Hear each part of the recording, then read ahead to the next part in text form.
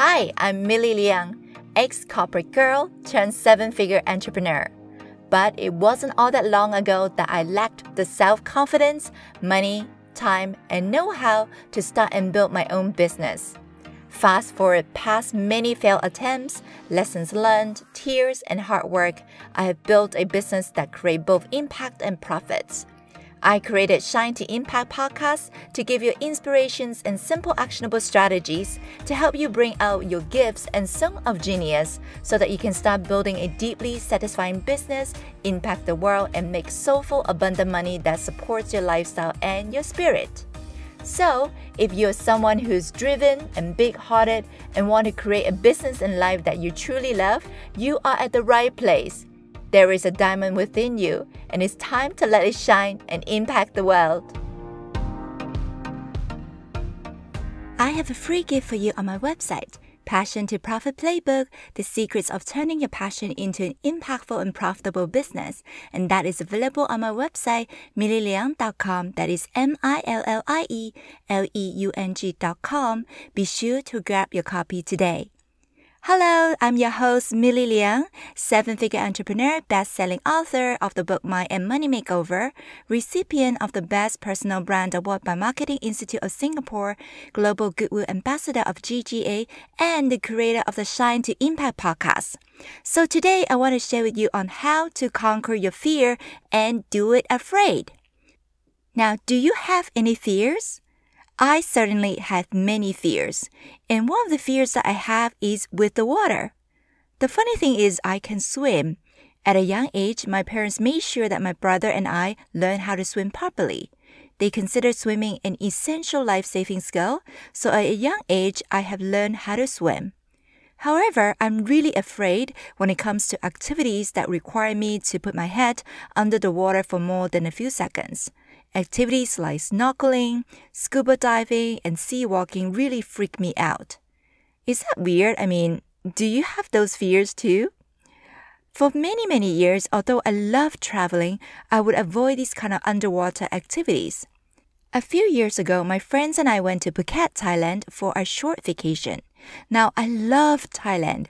I found the country to be so interesting, fun, and exotic. I love Thai food and I love the rich flavors. And oh yes, Thai iced tea is one of my favorite drinks. I also love checking out the night markets, and I love their spa and massages too. I'm definitely a spa person, and I'm the kind of person who would actually go on spas 6 times in a 4-day trip. Yes, craziness here. Anyway, so on this particular trip to Thailand, one thing led to another. My friends suggested to do sea walking.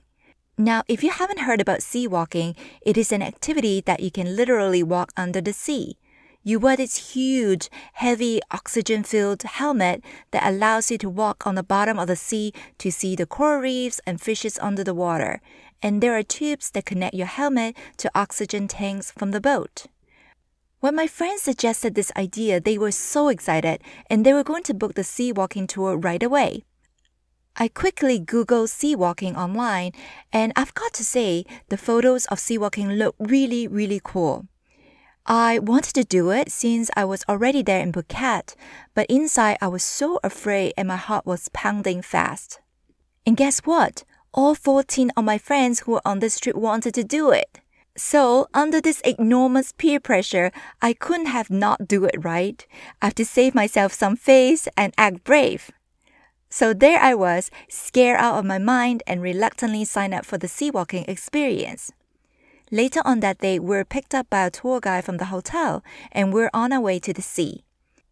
Everyone looked so excited and happy on the ride. Well, except for me. I was getting butterfly in my stomach. You know that feeling you want to throw up? Yeah, it was me. Shortly after, we arrived at the beach and boarded the boat. Before long, we arrived at the sea walking spot in the middle of the sea. The tour guide went over the instructions and safety precautions with us. He said we need to sign some paperwork stating that if we die, we won't sue the tour guide and his company. Oh, great. I mean, that's just exactly what I need to hear right now. And my friends were so excited. They signed the paperwork quickly, and they couldn't wait, and one by one, they put on the helmet and walked down the staircase into the water at the back of the boat. And there I was, being scared out of my mind, holding my helmet, battling internally if I should just pretend I have a stomachache and not feeling well, and then just call it quit. My heart was pounding so fast.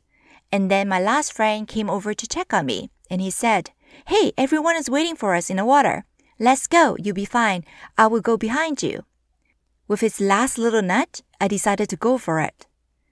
I slowly moved towards the end of the boat and bravely put on my helmet, and the tour guide indicated to me that I should take the staircase and go into the water. My heart was pounding even faster, and my face was turning a little red from the heat, and I thought I was going to faint. With each step down the staircase, I said a little prayer. At the very last step of the staircase, I said to myself, "Millie, you can do it! Millie, you can do it!" With that, I took a deep breath and I went for it. Then there I was, into the water. I was so scared I was breathing like 5 times faster than I normally would. Do you know that feeling? I had to tell myself to stay calm. And quickly, I saw my friends who were already in the water. Guess what I saw?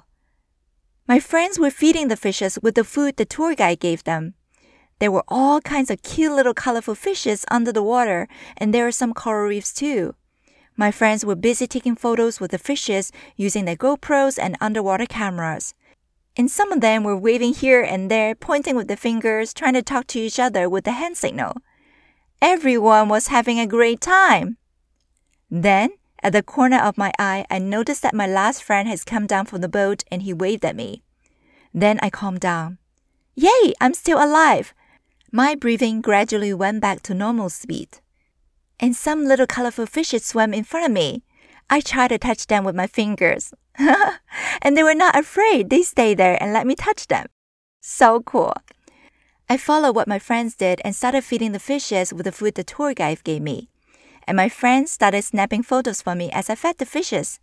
It was so much fun. We tried to make silly poses and we took a bunch of photos in the water. Time went by quickly, and before long it's time for us to get back up on the boat. With a little disappointment, I walked towards the staircase and climbed back up onto the boat. As I got back on the boat and took off my helmet, I felt relieved. I didn't die from drowning or embarrass myself by fainting, and I actually had fun. I discovered a whole new experience that I never imagined I would, and it turned out to be super cool and fun. And more importantly, I was proud of myself. I pushed through my fear. I did it! And it turned out to be less scary than I thought it would be. How about you? Do you have fear sometimes too? You are not alone, and like I said, I had many fears myself too. The fear of starting my own business, the fear of publishing a book, the fear of public speaking. But over time, I gradually overcome all these fears and achieved my dreams. Building a 7-figure business, becoming a best-selling author, and becoming an international speaker, speaking in front of thousands or even in front of 24,000 people in a stadium. You see, everyone has fears, and having fears does not mean that you are a coward. The key, however, is to conquer those fears and don't let them rule us, because fears can paralyze our actions and steal our dreams. Too many of us are not living our dreams because we are living our fears. So below, I want to share with you 4 tips to help you overcome your fears and live your dreams. Tip number 1, visualize yourself as unafraid.